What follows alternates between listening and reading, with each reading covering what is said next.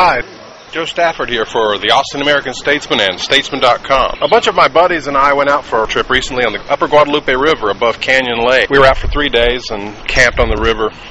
Our outfitter was Bigfoot Canoes, which is a really cool, fun outfitter that uses old buses to drive everybody around. It's been there for years. Highly recommended. The river has a lot of wildlife, and on some stretches, well, wildlife. Unfortunately, it's being discovered by tubers in some areas, but there are lots of stretches where it's just rope swings, and you're out there all by yourself with lots of great cypress trees. It's a very cool river trip. Okay, it's time to pack up and move on. We'll see you down the river.